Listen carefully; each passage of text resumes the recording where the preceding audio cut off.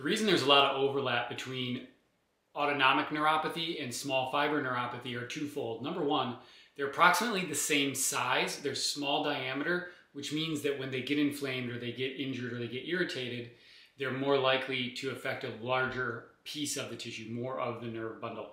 And then number two is both of these fiber types, even though small fiber neuropathies tend to be sensory, they both don't have myelin coverings over top of the cord. And the way you think about myelin is kind of like you'd have a cord for an electrical outlet, like for a lamp, right? That cord insulates the wire.